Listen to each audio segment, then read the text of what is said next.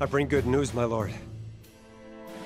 Esfrost's army marched on Castle Wolffort in an attempt to seize the prince, but they were roundly defeated by House Wolffort's forces and retreat to the Crown City as we speak.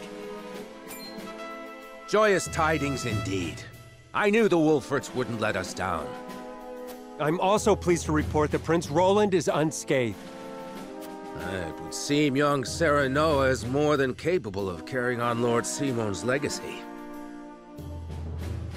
Triumph as they did, they still suffered considerable casualties in the battle.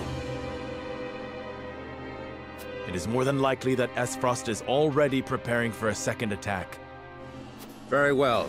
Take stock of our own forces and determine how many men we can send to House Wolffort's aid while retaining enough for our own protection.